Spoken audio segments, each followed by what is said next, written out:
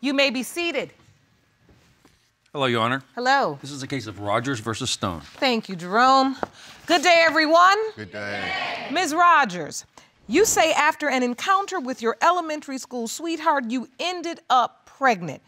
You say the defendant has gone through great lengths to deny he is the father of your son, Christian. Mr. Stone. Yes, Your Honor. You say Ms. Rogers is promiscuous and it was only a casual fling. You say she has even slept with some of your friends and therefore it is impossible you are the father of her baby. Is that correct? Yes, Your Honor. Ms. Rogers, you say there's no doubt Mr. Stone is Christian's father. Yes, Your Honor. Explain. I met him in elementary school. We was friends. I kind of moved away after a while. We was close friends, but, you know, we never kept in touch because we were so young.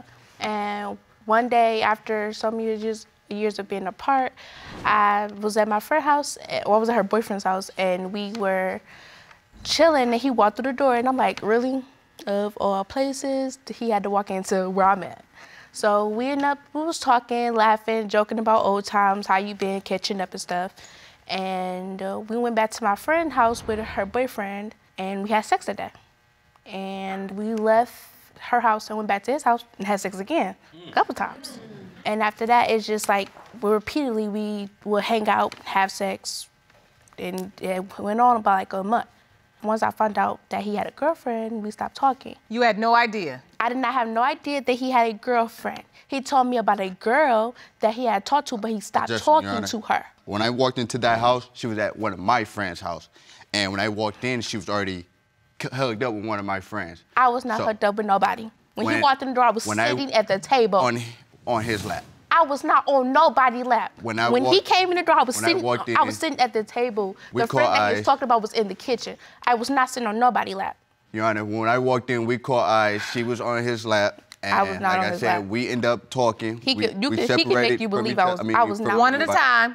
We separated from everybody. We started talking.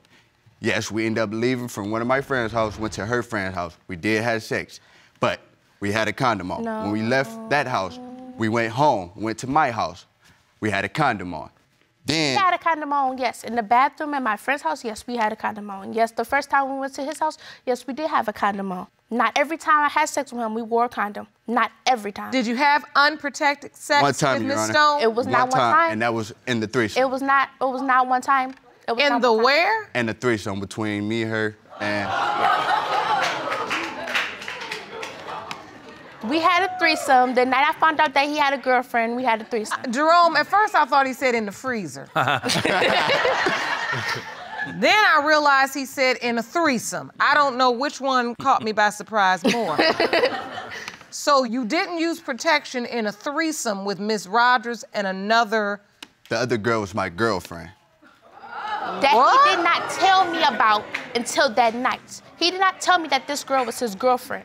Yes, he said that he was talking to a girl before, but he told me that right then he was single. I would not have kept sleeping with him if I knew that he was in a relationship. I'm not that type of person to sleep with somebody in a relationship that I know was in a relationship. But you were still talking to one of my friends. I was not talking to nobody. When I was talking to him, it was just me and him, and we was never together. We was never in a relationship. It was just friends having sex. That's it. His other friend, I knew him about the same times I known him. He just don't know that. He does not know how I know these people, but he keeps trying to make assumptions. I knew him as a friend. I did not sleep with him, so after me and him had stopped talking, I did not sleep with that boy during me and him having sex. I heard that we did not have sex until after I had stopped talking to him.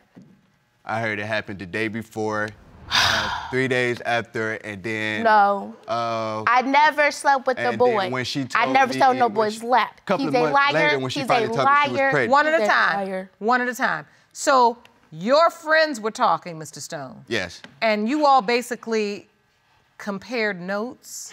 No. No, what happened was that... all lying together. I told him, like, I knew Destiny for a while, you feel me? So I was like, you talked to her? He like, yeah, I talked to her. We did this, we did that. So I'm like, oh, really? You feel me? So I'm like, when was this? He broke it down to me like, yeah, we did it the day before. Then, I want to say 3 days after. And then when she told me she was pregnant, he want to say they did it No. Twice? You're saying that isn't true? It's not true. At the time you were sleeping with Mr. Stone, were you sleeping with anyone else? No. The whole time the man was having sex, I did not sleep with nobody else. All these boys in his little friend group that he has, I've known a lot of them a very long time. She told me she was in a relationship already. I was in a relationship. I had just got out of a relationship. I was not with nobody when I was with him. But were there any benefits with the other friends? No. There was no benefits with no other friends until after I stopped talking to him. He can hear whatever he wants to. All them boys was liars. You told me yourself that you was having an encounter before we even had the first encounter. First of all, when he walked in the door, the day he came over, me and his friend was talking. We was catching up too. I was not sitting on his lap or nothing. When he came, we all went in the basement because the boys was playing the games and we were talking, we was catching up. I went and told my friend, I'm like, cause she didn't know I know him. Nobody in the house knew I knew him before he walked in that house. And we was all telling people, oh, we went to school together. I was not sitting with nobody, laughing. Listen, Ms. Rogers, it really doesn't matter. At the end of the day, I mean, even if you were sitting on the friend's lap or you weren't, at the end of the night, you were sitting on Mr. Stone's.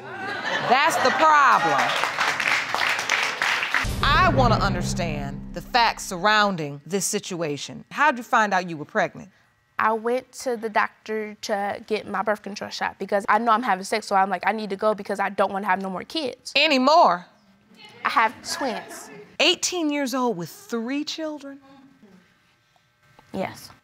Okay. I didn't want no more kids because I had just gotten accepted to college. Everything was looking up, so I was like, I wanted to put the cap on before anything happens, not knowing that I was already pregnant. So it was like, I was scared. I really was, because it was like another baby. So I called him and told him I was pregnant. We never had that conversation. No. Not once. What happened was, this particular day, I was in the car with one of my friends. They pulled up on me, and he said he had to go pick his girl up and her, which is her best friend. We get to them, we drop them off at the hospital. Imagine, I don't know what we doing. She haven't said nothing. Matter. We did drop her off at the hospital. I did not know not one thing. We dropped them off and left. When we came back, she still haven't told me she was pregnant. I didn't know nothing then. And that was early, like I want to say 3-4 months in. I didn't know nothing. When she walked up and said she had to tell me something, but didn't tell me right then and there. That's not what happened. And then waited a month or 2 later to finally come out. So you're dropping her off at the hospital, bro, and you don't know why? Yeah, I wasn't driving. I was in the passenger seat. My friend came to me. We were chilling, talking, and then he said he had to go pick them up and drop them off. So I rode with him. He saw the ultrasound pictures when I came out the hospital. He looked at them. No, I did not. He held them in his hand and looked at No, I did not. Picture of my ultrasound. It said, "You're having a boy." I didn't find out I was pregnant until I was 4 months pregnant. I give that to him. My friend sent me a picture. I give him that. Okay. I'm in the car with my friend. They had been over my house. They was like, I said, "Can you take me to my ultrasound?" She said, "Okay." I was already in the car when we picked him up. We picked him up from his school because he was walking his sister to school. And then we went to the ultrasound, and he sat in the car with his 2 friends, and me and my best friend went up there to the ultrasound to get it did. When I got back in the car, I sat next to him. I sat next to him. And he looked at the ultrasound pictures, and he said, "Damn, he got a big ass head." That's what he said. Wait a minute. So I don't remember you showing me the ultrasound pictures. He said it. He said it. And so you don't remember any of this, Mr. Stone? No, I remember that day exactly. He got amnesia since we here. He don't remember none of this now. Do you remember ever seeing ultrasound pictures of the baby? Yeah, through a text message that I got through a friend. So at what point did you determine the baby was Mr. Stone's? When that day I went to that ultrasound and I found out I was having a boy, and that lady told me when my baby was conceived.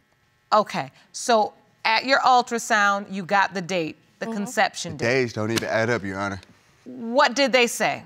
The lady said that I got pregnant during the beginning of November. Okay. Is that when you were intimate with Mr. Stone? Yes, that was part of the time I was out. No, Your Honor, we were intimate between the 17th and the 22th. Dog. We had 22nd, because it was, my birthday is the 24th. It was the week before my birthday. We had been having sex for almost a month. Okay? We started having sex at the end of October towards the end of November. So you say for an entire month? No. It was the beginning, like the mid-November. Your Honor. And then, like I said, from the 17th to the 17th to 22nd, and then the baby was born. I can show you. August 25th. He can even say that. Even if you want to say that, my baby was still conceived in November. What is that you have, Miss Rogers? I have a calendar. And let me see that, please. Jerome, will you hand me that evidence? It shows you when my baby was conceived, no matter where you want to put it at, and when he was born.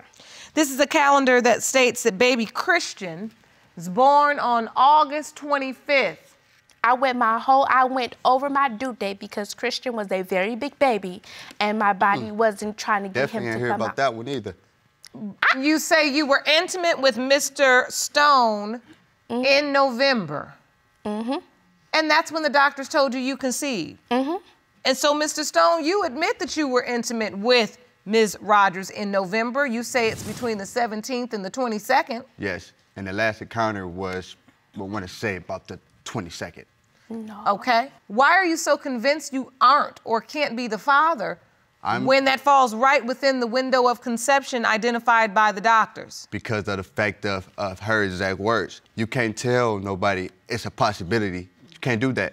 That have your mind wondering. And then other information that I conceived that I know that was true.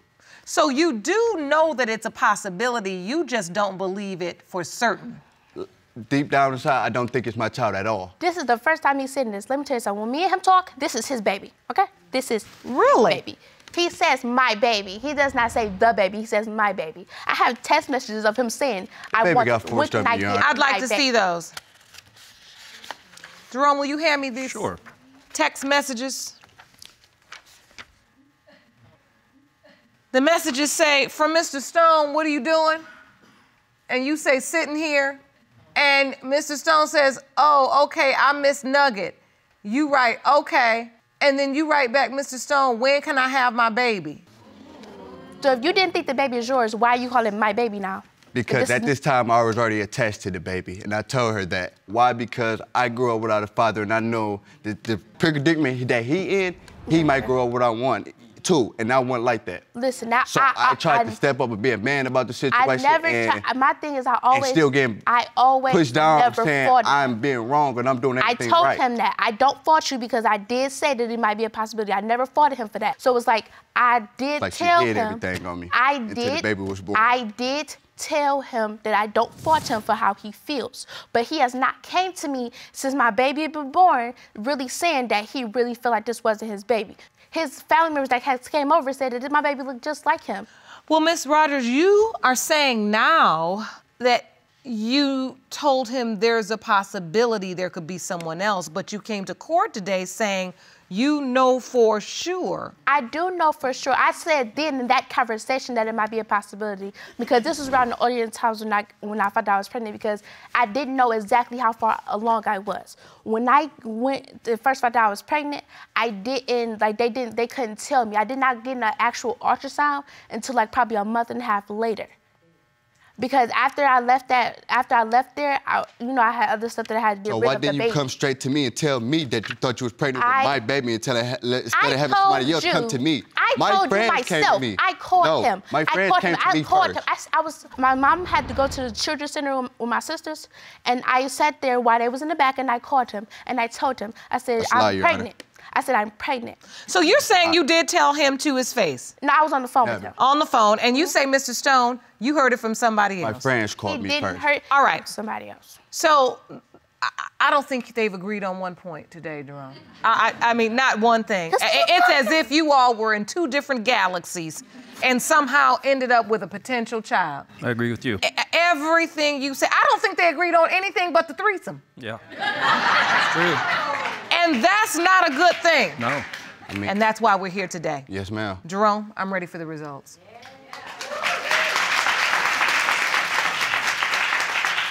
These results were prepared by DNA Diagnostics, and they read as follows.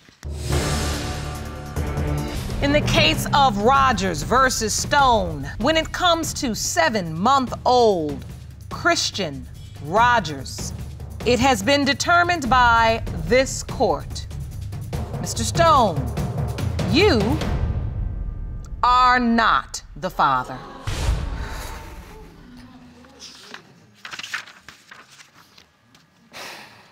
Told you I don't got lying about nothing. I know what I did. I paid for extra. It's cool. Not cool. Child. It is cool. You proved what you wanted to. You proved that I'm such the whore that you think I am. You proved it. It's not that. I wanted to know for a fact. I wanted to know for a fact is that my child or not. You proved it. You Just like proved I I'm told such you, the whore. I don't know who my baby daddy. You proved it. You proved your point. You're good. Do you know who Christian's biological father is, since it is not Mr. Stone? Yeah, but he doesn't want nothing to do with me or Nugget, so. So what we have to do now is very important. I want you to understand that just because you have the children, and I know they're young now, I don't want you to feel like you cannot become something. Your children are blessings, and you're still worth every opportunity that comes before you. Getting yourself an education is going to be key. You're gonna need that. Mr. Stone, I know. And I'll tell you what, you all used to be very close friends. Miss Rogers probably can use a friend, but a real friend. Not one that's getting her into situations that's gonna negatively affect her future, but one that will build her up and remind her what's possible. Always been here for her. Always. I just wanted to know the truth. Good. I want you all to get back to just being friends, real friends, platonic friends. And Miss Rogers, use your village. Mr. Stone loves your baby, and you never know how he can be of help to you. Whatever you need, make sure you check on her, okay? I wish you all the very, very best of luck. Court is adjourned.